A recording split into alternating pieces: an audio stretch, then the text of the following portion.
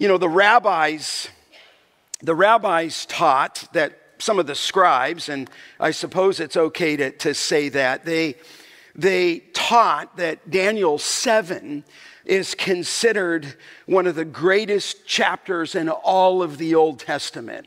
I suppose I don't need a rabbi to say that to us, nor is that inspired. It comes to us. You're holding in your hand the Word of God. If you didn't bring a Bible, under every other pew is a Bible, and I think it's page 745. We want you to follow along in chapter 7. So turn there. This chapter runs from the time of Daniel all the way to the return of Jesus Christ. It is a masterpiece. It is I hate to call it a literary masterpiece because it's the very breath of God, but it is a masterpiece, a literary masterpiece written by Daniel, given to him in a vision. And Daniel shows the history of the world all the way to the final goal, which will be the judgment of the second coming of the Lord Jesus Christ and his establishment of the kingdom of God. Baldwin, the great commentator, said that once convinced of the truth in Daniel 7, the reader is in possession to the key of history. And end of quote. I think that's true. If you get Daniel 7, you'll see the links all over the Word of God to this very chapter. You know, it's interesting that, you know, we're in a prophetic section. Daniel's detailing at least him looking back, some past history with the fall of Babylon. We know that. But then he's going forward to what he couldn't see, declaring the kingdoms that would come after that. And so we're looking at prophetic language. In fact, just to remind you, far from saying we're not quite sure how prophecy turns out, prophecy is 27% of the Bible. And see, that baby knows it well, right? It's 27%. And so about half of that has already been fulfilled, and there's half to come. And so we want to look at these things. Now, we've put that map out there in our outline for you, and we come to the third assurance today. We looked at the first powerful assurance. Go to that next slide, of the revealing of God's prophetic will over all human kingdoms of the world. 7, all these beasts, 4 of them in particular, were coming up out of the sea. And he said in succession, this is what will happen, and all of it happened in prophecy, and we saw that, and you can listen to the tape. We've spent a couple weeks on the second powerful assurance, the revealing of God as a judge, both in the Ancient of Days and the Son of Man, over the final history of the world. And then we left off at the coronation of the Son of Man, where he will be given a kingdom. It says that right there in verse 14. Look at it. To him was given dominion and glory and a kingdom that all peoples, nations, and languages should serve him. His dominion is an everlasting dominion which shall not pass away, and his kingdom one that shall never be destroyed. And so these are assurances of God's sovereignty over the nations and the coming of the kingdom of Christ that should give us hope rather than fear. And we come this day, and I think we could do it in one day. The third assurance is the revealing of God's power. I feel like we're seeing the attributes come out. In the first assurance, it's his prophetic voice or his will over the kingdoms. In the second assurance, it's the revealing of God as judge and the coronation of the Son of Man. But as we come to this third one, it's the revealing of God's power over the Antichrist, which we will address today, and the coming of the kingdom of God and the coming of the Son of Man. That's enough for review. Let's go, okay? What Daniel gives us here in 15 through 28 is really a chronology of when this will happen. And I'm going to stay very close to the text this morning. I'm laughing because every week I'm going to stay close to the text. You could either ignore prophecy altogether, or you could become so fanciful with it that they're seeing things that aren't clearly in the text. For example, the name of the Antichrist. Would you like me to name him today? See that if I said I'm going to name him, it'd be like, ooh. And I've got a list of about 15 people who were named the Antichrist. I think the last one was Barack Obama. And every single time there's wars and all these things, we begin to name people. I'm not going to do that because I don't think that's the focus of the writer. And he's pushing us to a future that will become revealed. So I'm going to stay close to the text, but I'm also going to be directing you to the future prophecy in the New Testament, some by Paul, but certainly others, many of them by the Apostle John in the book of Revelation. I want Scripture to interpret Scripture for you. And so let's dive in together, okay? Let's be noble Bereans together. Not everybody is going to see the sequence depending on how you were raised and what your background is. But let me unveil for you the exposition of the book of Daniel, and you follow along. And we'll just keep our Bibles open. We'll become and be noble Bereans. So let's pick up the text. Let's go. I'm going to read it as we move through it. There in verse 15, Daniel says, "As for me," Daniel, he's speaking there, "my spirit within me was anxious, and the visions of my head alarmed me." I mean, what a great conclusion in verse 14. But his spirit is anxious. Why? Because of the visions of my head. And when he's seen this vision, all in chapter 7, it alarmed him. Look at verse 16. "So I approached one of those who stood there and asked him the truth concerning all this. So he told me and made known to me the interpretation of these things." This is incredible. He has this vision, and we looked at that in 1 through 8. And then he says in verse 16 that there was one standing there, and I asked him the exact truth, or if I could have the truth concerning this, and he made it all known to him. So far from not knowing about these visions, the angel interpreted the vision. Now, you're saying with me as you look at verse 16, one of those who stood there. Who was that?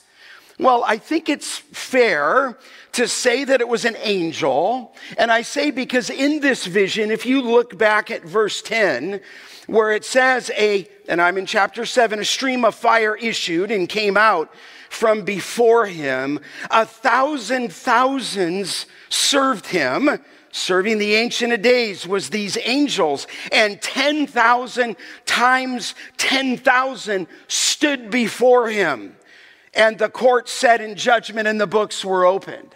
Certainly in 7:10, it is the angels, okay? There with the Ancient of Days. The Bible often has angels interpreting visions. If you want to look later in Daniel 9:21, look in Daniel 10:10, look in Zechariah 1:9, Zechariah 2:3, Revelation 17:7. This is very common prophetic language. He sees this vision and he's asking one who's standing by what it means. It's an angel. It is entirely possible that this angel was the angel Gabriel. You say, why do I say that? Just turn one page to Daniel chapter 8 and in verse 16. Actually in verse 15, when I, Daniel, 8:15, had seen the vision. I sought to understand it, and behold, there stood before me one having the appearance of the man, and I heard the man's voice between the banks of the Ulai, and it called Gabriel. Make this man understand the vision. And you can see the same thing in Daniel 9:21. It's an angel. Likely it is Gabriel in chapter 7. He spoke with him in chapter 8. He spoke with him in chapter 9. I could go weeks on that, but let's keep going. What did the angel say? Look at verse 17. It says there, these four great beasts, now we've looked at this a little bit before, are four kings, four beasts, four kings, who shall arise out of the earth. Now, we know that from Daniel 7. Successively, they were Babylon, they were Medo-Persia, they were Greece, and the last king that came up, or kingdom, was what? Was Rome. But often in prophecy, there is both a near fulfillment and a far fulfillment, because he sees four kings, four kingdoms come up. But look at the text again in 7:18. But the saints of the Most High shall receive the kingdom and possess the kingdom forever and ever and ever. He looks back again to the end of the world where the Son of Man comes up and he's given a kingdom there. And that kingdom, in verse 14, he will rule forever and ever and ever. And we just read that, just right back just a few minutes ago. Now, it's interesting. Look at the language again there in verse 18. But the saints of the Most High shall receive the what? The kingdom. And I went to some length that, of course, there's an eternal state, Revelation 21 and 22, the new heavens and the new earth. But we took some time in Revelation 20 that 6 different times there it spoke of 1,000-year reign of Christ. And I find it interesting, I don't want to push it too far here, that the saints are receiving the kingdom and possessing the kingdom forever and ever and ever. Phase 1 is 1,000 years. Phase 2 is the eternal state. I just think it's interesting that he didn't say they go straight to heaven. The saints are receiving a kingdom from the Lord. Look down in chapter 7 at verse 22. Until the Ancient of Days, he's going to that future scene again, came, and judgment was given for the saints of the Most High, and the time came when the saints possessed the kingdom. We take that as an earthly, physical, bodily reign at the end of the world. Glance down in chapter 7 in verse 27.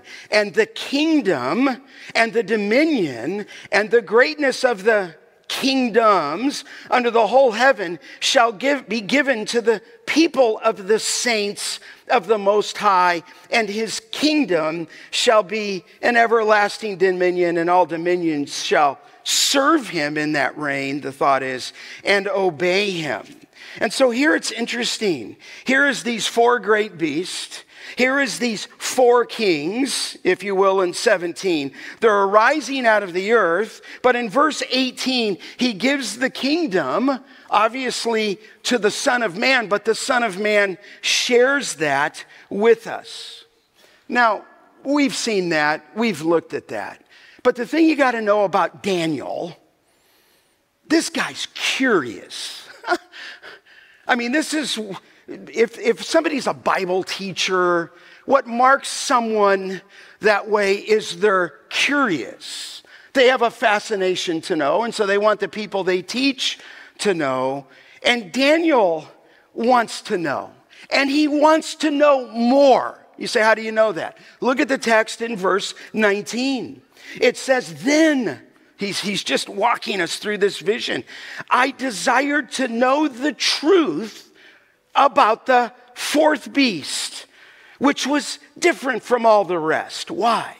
Exceedingly terrifying, with teeth of iron and claws of bronze, and which devoured and broke in pieces and stamped what was left with its feet.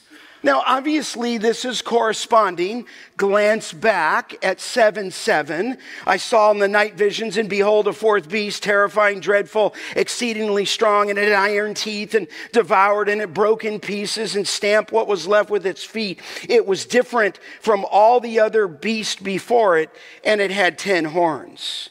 And so he's looking back, and he wants to know more, beloved. Far from saying, I don't want to know prophecy, the writers of the language of Scripture, through the very breath of God by the inspiration of the Spirit, want you to know something. And here he wants to know more about that fourth beast. Now the language was, you saw it there in 7:19, it's different from all the rest. It was exceedingly terrifying. Verse 15, no wonder he was alarmed. It's just terrifying. It possessed, if you will, if you can picture that, and I didn't want to put any pictures up. It had iron teeth. It's interesting that in 7:19, not added in 7:7, it had claws of bronze. You're talking about a beast that could tear a victim to shreds and then stomp on them. And so he begins to go back in flashback mode. Look at verse 20. Look at it there. And about the 10 horns that were on its head, now watch this, and another horn that came up before, which 3 of them fell. The horn had eyes and a mouth that spoke great things, and that seemed greater than its companions. Wow. He sees after this fourth beast, then 10 horns come up on the head. Then another horn, if you will, comes up. As it comes up, 3 of the 10 fall away. What's interesting about this beast, it's put in human language. It had eyes and a mouth that spoke great things, and it seemed greater than its companions. He's pushing something else. What else is he pushing? Look, in verse 21, here's the text. Here's what he's adding. It says there in 21, and as I looked, he's curious. This horn made war with the saints, and it prevailed over them. He makes war, and he's winning, and he's prevailing. It's quite a statement there. You say, well, how long? Praise the Lord, not forever. Look at the text again in 7:22. Praise God. Until the Ancient of Days came and judgment was given for the saints of the Most High. What do you mean judgment? In other words, when he comes, the Ancient of Days, when the Son of Man comes at the second coming, judgments was given for the saints. In other words, he's going to stamp out evil and exonerate the saints. And it says there, and the time came when the saints, there it is again in 22, possessed the kingdom. And so he's moving back and forth, explaining as he goes. You say, well, what happened? Well, look again at 23. Here's the future aspect. Thus he said, as for the fourth beast, and who's this? Who's the he? It's angel. It's the angel. It's probably Gabriel. As for the fourth beast, there shall be a fourth kingdom on earth, which shall be different from all the kingdoms. He's restating it. And it shall devour the whole earth and trample it down and break it into pieces. Now look at the beginning of 24. as for the 10 horns, remember, after the fourth beast, out of this kingdom, in other words, he's pushing it beyond Rome, 10 kings shall arise, and in verse 24, and another shall arise. This fourth kingdom, as often in prophecy, has two periods of existence. One is in history, certainly that would have been ancient Rome, and one in the future, which I've deemed, I believe, a revived Rome at the end of the world. And some Bible teachers have attempted to find these 10 kings in past history. They've looked at the Grecian Empire, and then they later looked at Rome. But there's such disagreement, they demonstrate the difficulty of explaining this verse as past history. Listen, if the 10 kings are in power at the end of the age, and they are, then we believe that when you get to 23 and 24 here, he's talking about something in the future. In fact, I think it's the next slide in the book of Revelation as we begin to compare Scripture with Scripture. It's interesting in Revelation 13, which we take as prophetic, the beast was given a mouth uttering haughty, it says, and blasphemous words. But there's one I missed in there. If you look on your own, it's in Revelation 13:1. It says, I saw the beast rising out of the sea, and it had 10 horns. So what's spoken of in Daniel 7 is spoken of in Revelation 13:1, where this beast is coming up out of the sea, it says there. It also says in Revelation 17:12 that the 10 horns are 10 kings, and it even says there, who have not received their royal power. So we believe here it's still in the future. There was a fourth beast in Rome in history, but there's coming a future revived empire that will come on the scene. And as it comes on the scene, it comes on with 10 horns. Now, you say, I think I alluded to that. Some people say, well, that's just prophetic language. We don't take that as prophetic language. At the end of the world, within the Eastern European common market, we believe there's going to be 10 kings. You say, well, Scott, there could be 11 now. There could be 18. That's okay. At the end, there's going to be 10. There's going to be 10. And then arising out of that becomes another one. Look at verse 24. It says, another shall arise, middle of 24, after them, and he shall be different from the former ones. And then again it says, he shall put down 3 kings. This is future.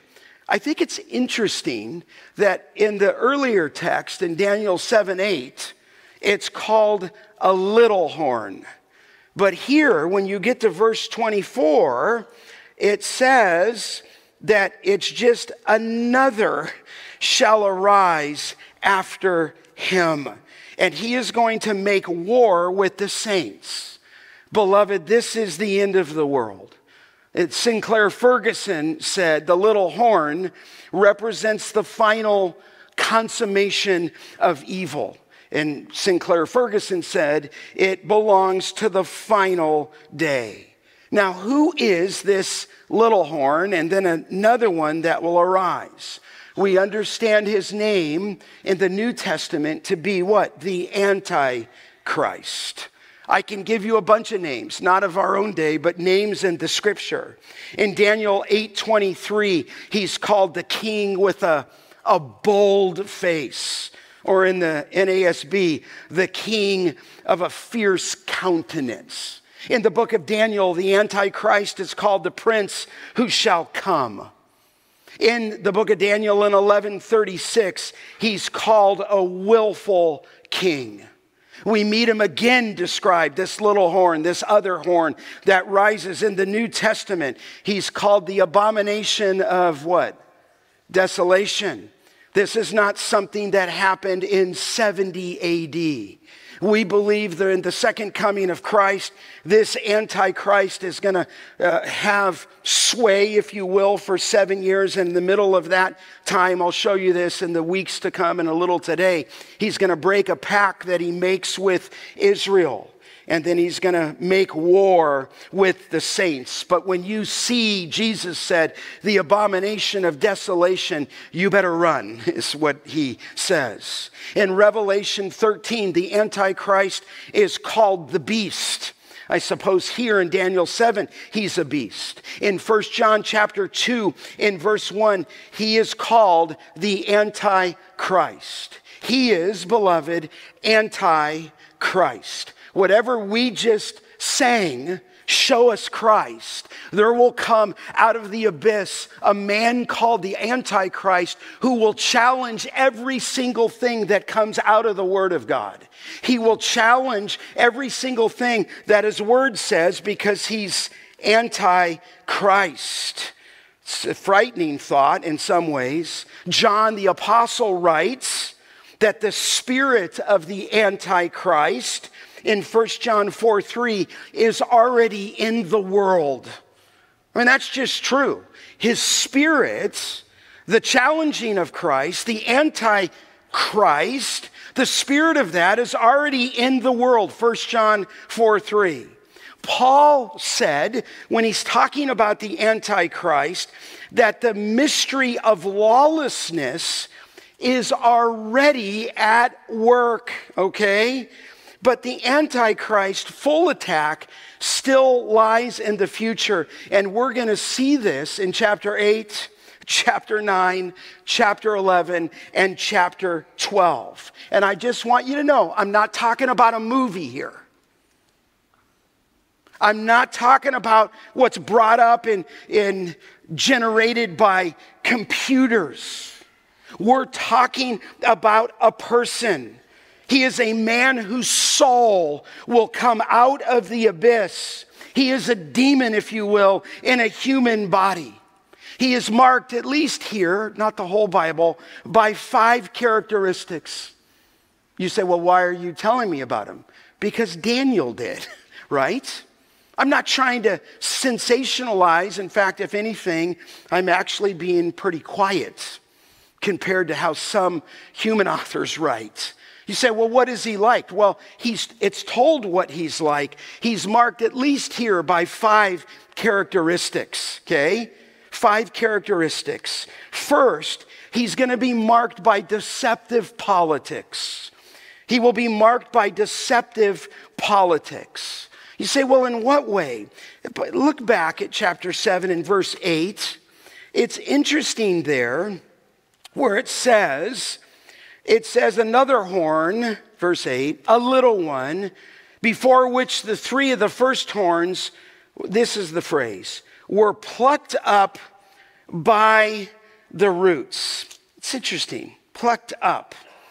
The idea that these 3 kings, they're not destroyed, it's not violent. The idea is that they're pushed out. They're pushed out by, in the Aramaic, by a gradual replacement. It's not violent. In other words, this individual is subtle in some ways, at least at the beginning, in his political diplomacy. He pushes others out.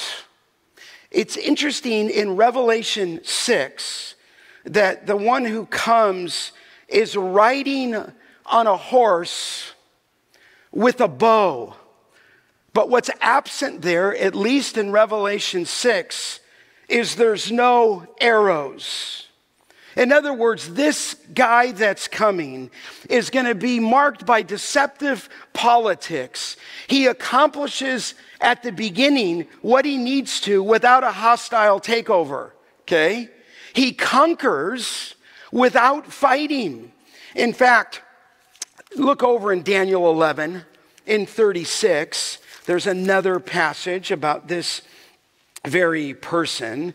It says in Daniel 11:36, and the king shall do as he wills.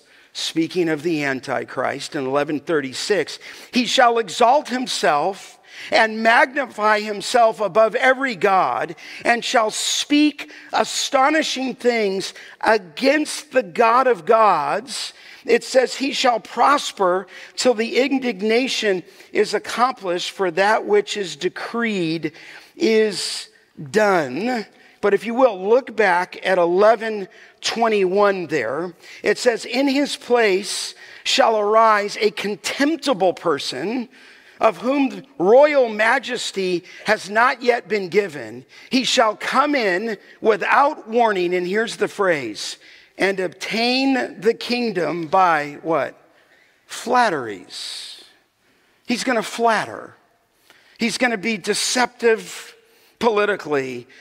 And I wrote in my notes, he's going to be a deceptive political genius. He will be highly intelligent. He will manifest great leadership ability. He, if you can believe it, will make peace in the Middle East in Daniel chapter 9. Even at the beginning in Daniel 9, Israel will love him. He's called in Daniel chapter 8 a solver of riddles. He will even help the Jews rebuild the temple. But he's going to be marked by deceptive politics. So Daniel looks at Rome, but he goes past Rome, and he begins to describe in that 7-year time of the Great Tribulation, this figure called the Antichrist. But there's a second characteristic. Is not only is he marked by deceptive politics, but secondly, he will be marked by decadent pride. He's going to be marked by pride. Say, how so? Well, look at the text in 7:20. And about the 10 horns were on his head, and the other horn came up, before which the 3 of them fell. And the horn that had eyes, here it is, and a mouth that spoke great things. He is just pompous. He is arrogant. He is speaking words of great things. Look back in your Bible. It's right there in the same chapter in verse 8, where it says at the end of verse 8, it says, and behold, in this horn were eyes like the eyes of a man, highly intelligent, and a mouth, there it is again, speaking what? Great things. And so this is this man. He is just a guy that opens his mouth. Look down at verse 25 again of chapter 7. He shall speak words, and here's the anti, against the Most High. That's a phrase for God. So he's anti-God.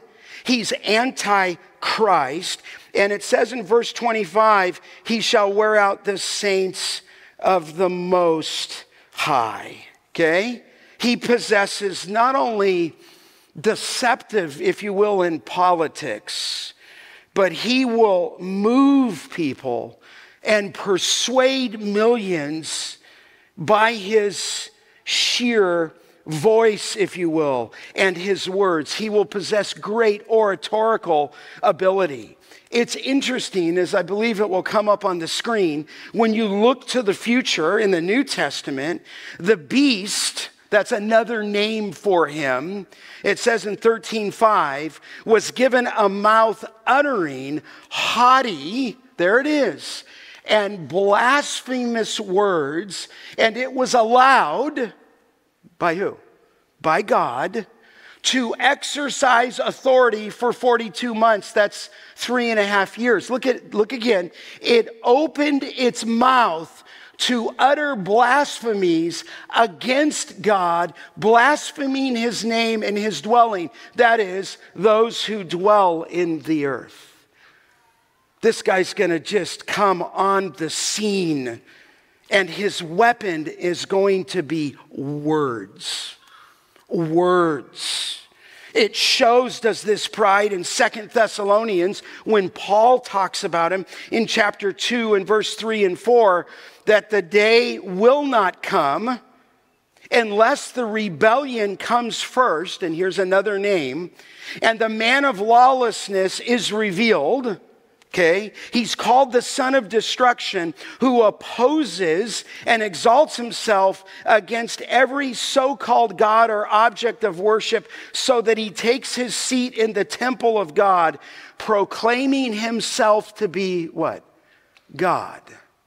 Now, listen, maybe I'll just throw this footnote in here.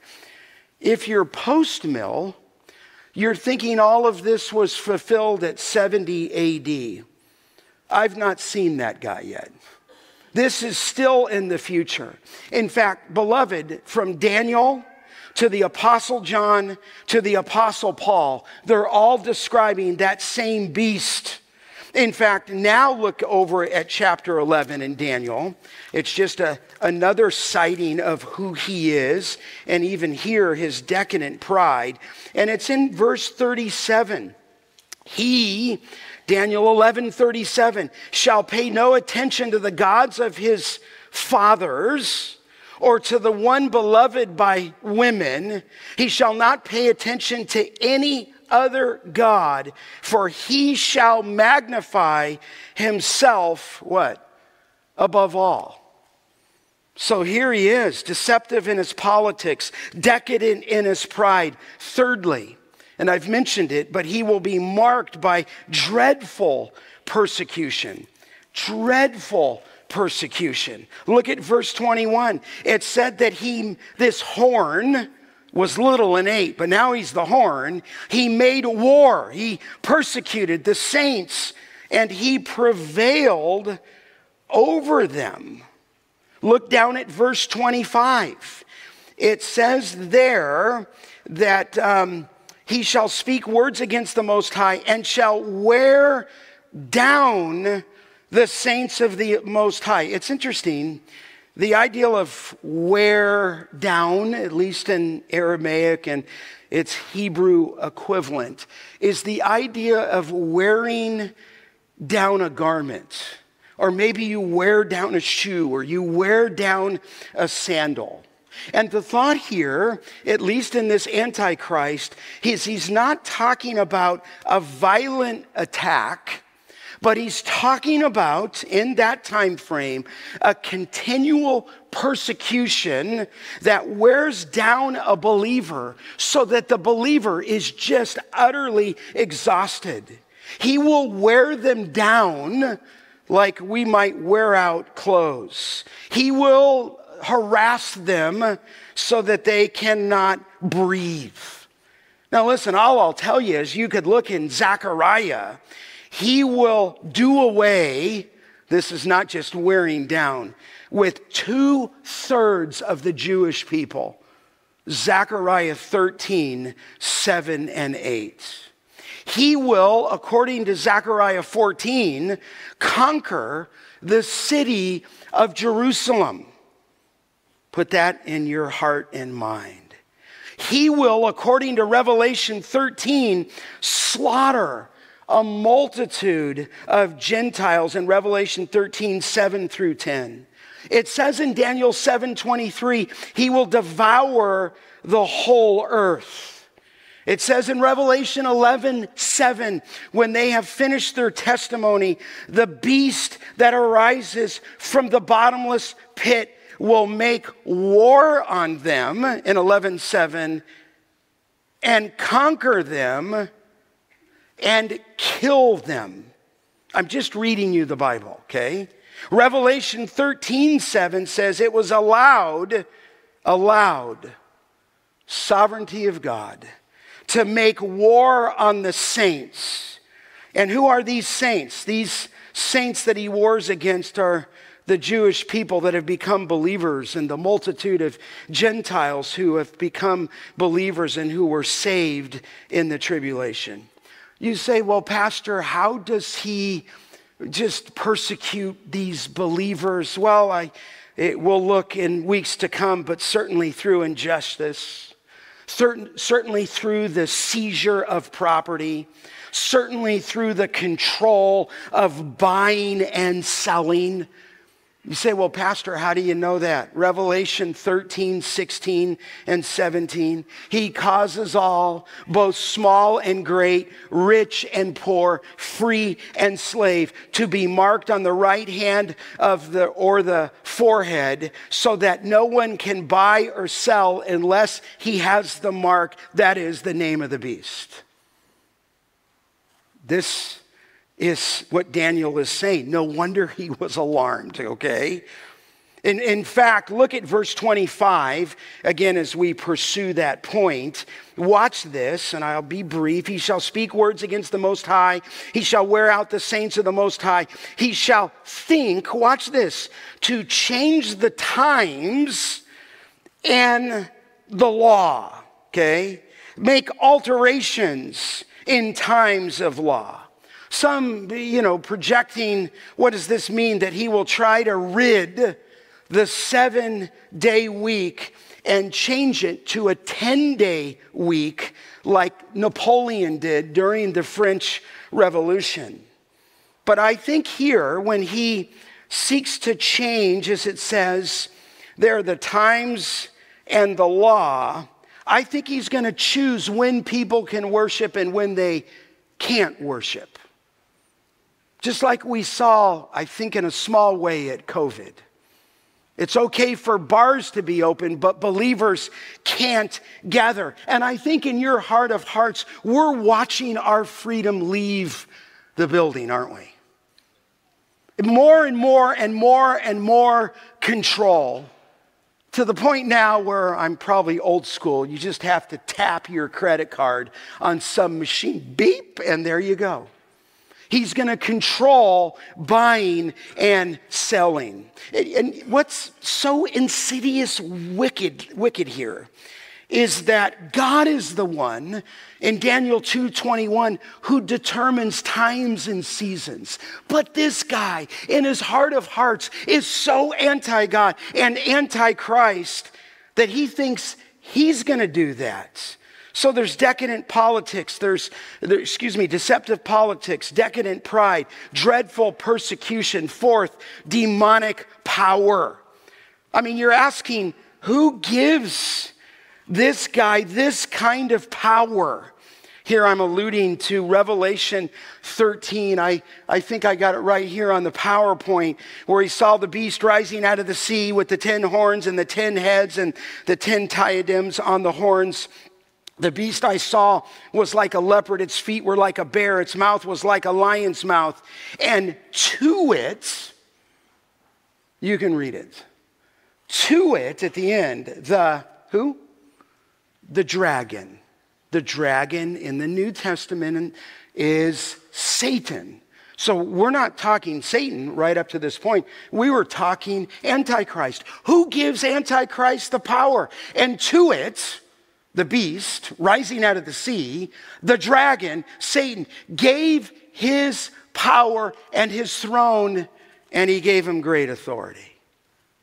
This is what the end's going to look like. In Revelation 13, in verse 3 through 5, the Antichrist, it says one of its heads seemed to have a mortal wound, but the mortal wound was healed.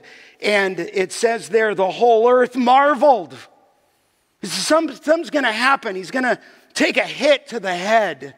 I think it's going to be fake. And he's going to go down. It's going to be mortal, okay? As it says there. And the whole earth marveled and followed the beast. And they worshiped, here it is again, the dragon, because that's what Satan was about from the very beginning. He wanted the preeminence. He wanted to be more important than God. He was the one who was the shining star, as he said in Isaiah, and he quickly fell out of heaven. Here he is coming out at the end of the world inside this person. And it says there that they worshiped the dragon, for he had given his authority to the beast. And they worshiped the beast, saying, who is like the beast and who can fight against it? And it was allowed, I take that by God, it was allowed, it says there, to give breath to the image of the beast so that the image of the beast might even speak and might cause those slain, or cause those who would not worship the image of the beast to be slain. I mean, you just look there. That's why when JFK, this happens, I'm not saying anything there. He took a mortal wound to the head. And many thought that he would get up and speak again. And we know that he didn't. But if he did, would you have listened to him? And down this stuff goes. And then people said, well, Hitler killed himself. And they get all fanciful. All I know is whoever this person is, okay, he's going to take a wound and then he's going to be raised, okay? You say, well, Scott, this is hard to hear. Yeah, it is. Imagine my week living with this. Hey, pray for me. Not easy for me to get up here, and I have no idea why. It's not that I don't believe the truth, but I got to walk with this stuff and be faithful to God vertically so I could declare this to you. You say, how long will it go on? Look at the text again in verse 25. It says, and they shall be given into his hand, and you've seen this before, a time, that is a year earlier in Daniel 4, times, that's 2 years, if a time is 1 year, and a half a time, okay? 3.5 years. And I just say, I'm thankful for that. It doesn't go on. This is the time of the Great Tribulation in the book of Matthew 24:21. It goes 7 years, it says there. And at the 3.5 year mark, of course, he makes the pact. It's interesting. Look on the screen in Revelation 11:2 and 3, and I'll try to be brief here. They will trample the holy city in Revelation 11:2 and 3 for 42 months. Now, we take that literally. And it says, I will grant authority to my 2 witnesses, that's the context, and they will prophesy for 1,260 days. That's 3.5 years. It says in the book of Revelation in 12:6, the woman fled into the wilderness. We believe that's Israel, saved Israel, that got saved, where she has a place prepared by God in which she is to be nourished for 1,260 days. So this demonic power, praise God, is on a leash. In fact, there's mercy in the days listed, because it says in Matthew 24, there will be a great tribulation. I don't think he's talking about 70 AD here. There will be a great tribulation, such as has not been from the beginning of the world until now, and nor will ever be. And if those days had not been cut short, no human being would be saved. But for the sake of the elect, the days were cut, what? Short. Praise the Lord. Ferguson, he said conflicts. Some of you know why I'm quoting Ferguson. I like Ferguson. But he says conflicts are inevitable till the end. And he said rather than decrease, it will be perpetuated until it reaches its zenith in the ferocious blasphemies of the little horn. And so listen, he's going to bring global peace at the beginning. He's going to solve riddles in the Middle East. He's going to be politically savvy. He's going to be intellectually brilliant. He will probably even in that sense on the backside become a military genius, because he is demonically inspired by the dragon himself, who even can make signs appear in the sky. But this is not the end though. Thank you. This, and by the way, maybe I shouldn't throw this out, but I think I will. I teach a pre-trib rapture. If you're in Christ, you're not here during this time. And we'll get into that in Daniel 9. But this I got to get out is he will be marked and be demonstrably pulverized. Praise God, right?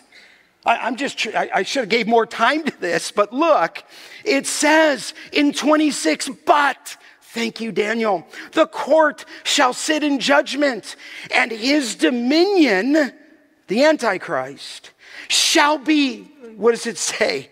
Taken away, just like Nebuchadnezzar's was, just like Medo-Persian's kingdom was, just as Greece was in Rome. He's going to be taken away to be consumed and destroyed to the end. Praise the Lord. Look back at 7:11. Didn't it say the same thing? I looked because of the sound of the great words that the horn was speaking. And as I looked, the beast was killed. It's the Antichrist. And its body destroyed and given over to be burned with fire. I praise the Lord for that. It says in Revelation 19:20 that these two were thrown in alive into the lake of fire that burns with sulfur. And then look at the end at 27. And the kingdom and the dominion and the greatness of the kingdoms under the whole heaven shall be given to the people of the saints of the Most High. His kingdom shall be an everlasting kingdom, and all dominions shall serve and obey him. Here is the end of the matter.